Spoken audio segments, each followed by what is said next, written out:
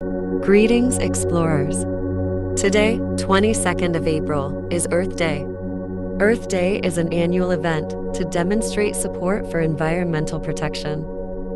First held on April 22, 1970, it now includes a wide range of events coordinated globally by EarthDay.org.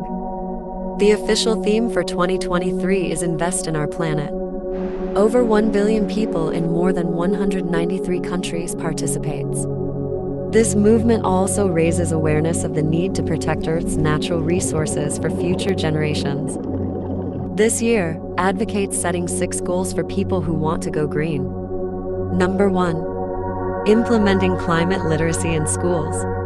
Number 2. End the use of single-use plastics.